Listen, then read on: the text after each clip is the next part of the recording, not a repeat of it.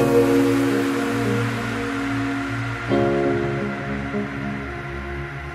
everybody, welcome to Kaluan Mufflers. Today we're doing something a little bit different. We're using our mighty Ram as a mock-up vehicle. So I got a phone call from a guy a little while ago chasing an exhaust, something sort of catback-ish for a Ram. We don't currently make anything that we can send out, even though we make one on the truck. So this is the golden plan.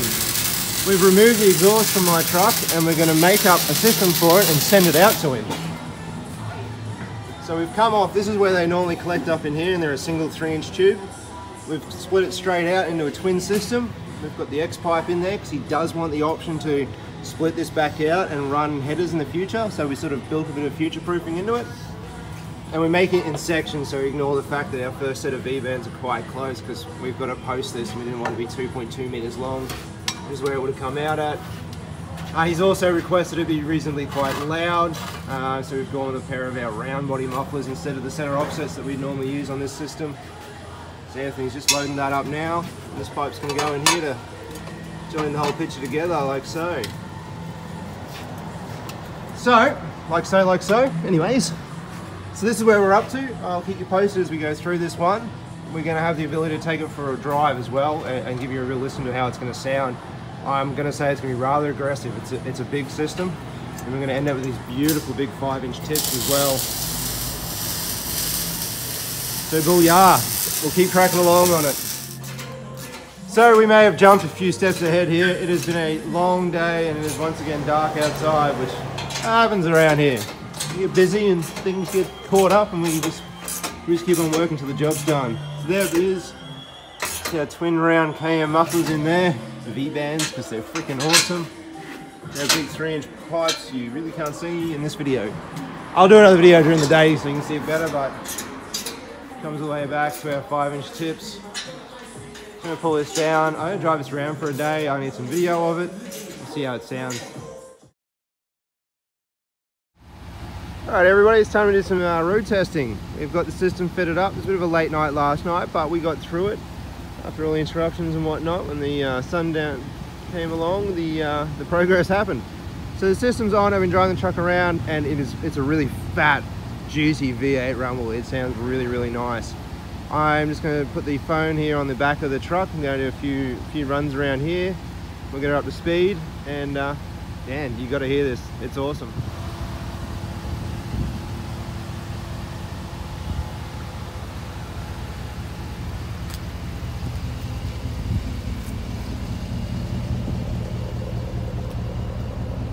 Discussed in the making video, we went with the 5-inch tip on the truck. I think it suits the bumper cut really, really nicely, and there's such a big truck, a 5-inch tip just suits the whole thing to a T.